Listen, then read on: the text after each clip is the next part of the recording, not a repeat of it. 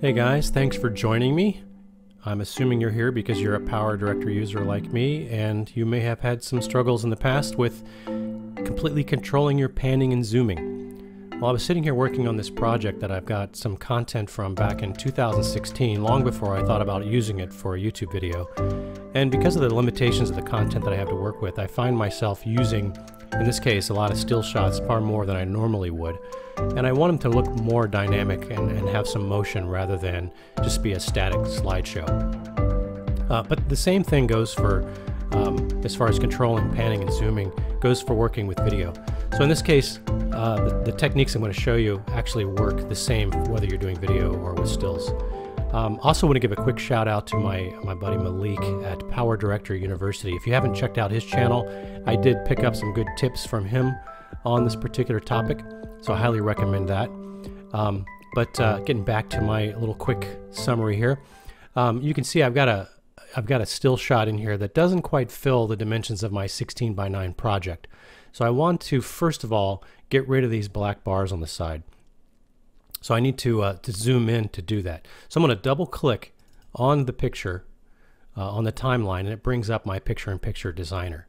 Now, one of the first things that I used to run into is that when I start pulling these handles out to get rid of the bars on the side, and this is what I was doing previously, and still what I do now, but you notice I can no longer see the whole thing in frame, and I need to kind of scroll up and down. It's a little unwieldy and awkward to work with. So I found out we have these zoom in, zoom out buttons that allow me to see clearly in the dashed line now what's going to show up in the final frame. So this is super helpful. Also, I would recommend turning on the grid lines. I prefer the 3x3 grid lines just because of the rule of thirds and framing shots and things like that. Malik also talks about turning on the TV safe zone grid. I don't find that to be especially helpful, so I'll leave that particular thing off. Your preferences may be different, but so feel free to use them if you like. But essentially, let me get back out here. Let me show you something else. No changes made on that. But I do want to point out, I've got my beat markers in here so that I am doing my scene changes in line with the music. Now that's not the topic here, but if you are going to be doing panning and zooming, you probably want to be able to control the speed that happens.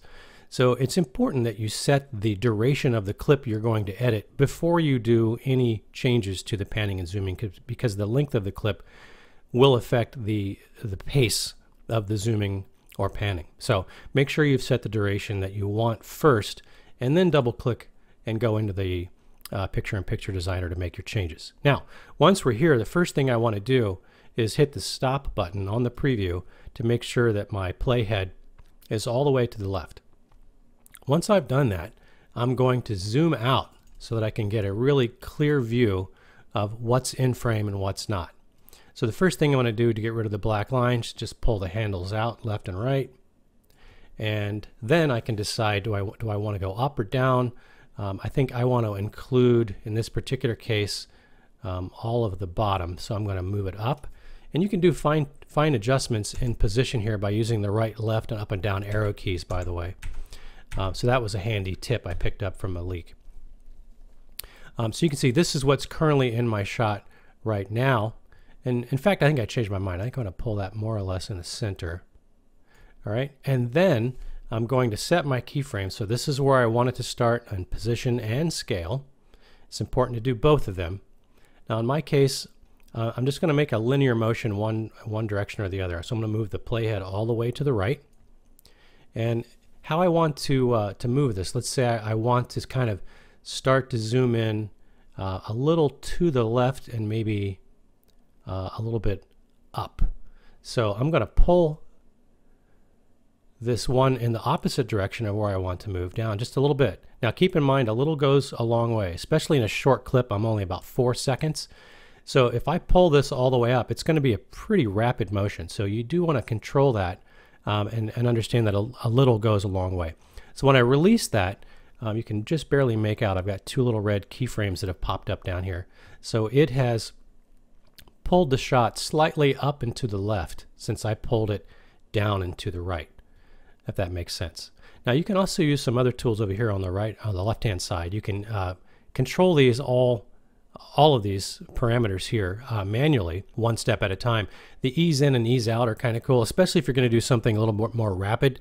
You may want to ease into that rapid panning so it doesn't just flip on and flip off like a switch, and you can ease in and ease out of that.